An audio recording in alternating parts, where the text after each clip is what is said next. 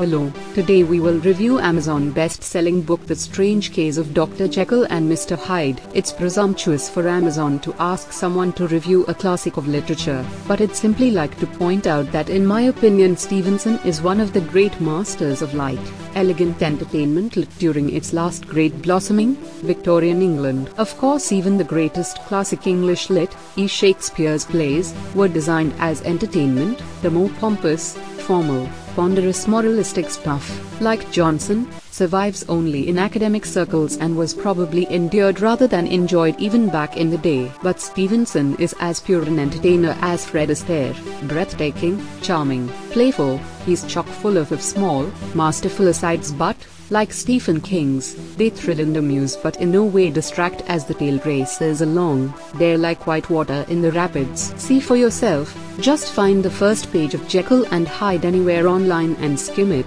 You'll find it just feels like skimming. You'll be in a whole new world with a witty genius for a guide. Right now The Strange Case of Dr. Jekyll and Mr. Hyde is best-selling book in Amazon. Please check the description for more details and offers. You watched our video, and that makes you awesome. Don't forget to click like, and we'll see you next time.